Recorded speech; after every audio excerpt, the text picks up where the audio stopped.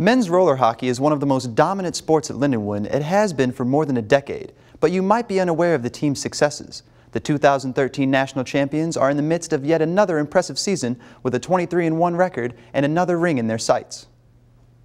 The Lions have been national champions 9 times in the past 12 years, but just like any other dynasty, maintaining that level of success is a challenge.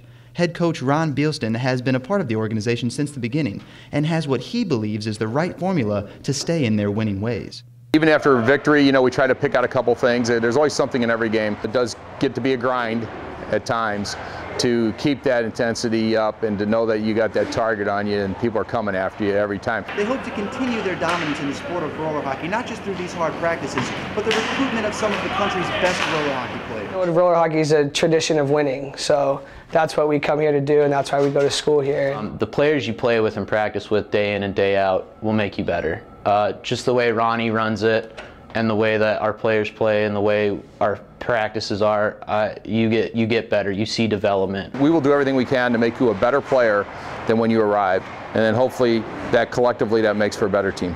With such prevailing success in their sport, the question that arises is, why is there so little coverage of their dominance? I don't think we're promoted the right way, and the transition from the NAIA to NCAA, I think, has given the NCAA sports a lot more kind of credible recognition and more promotion. Roller hockey is not a well-known sport as ice hockey is, especially here in the Midwest with how much success our Lindenwood ice hockey team has had.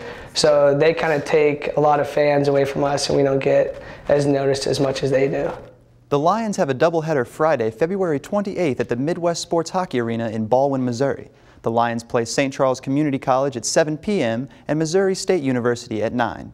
With LUTV News, I'm Blake Whiteside.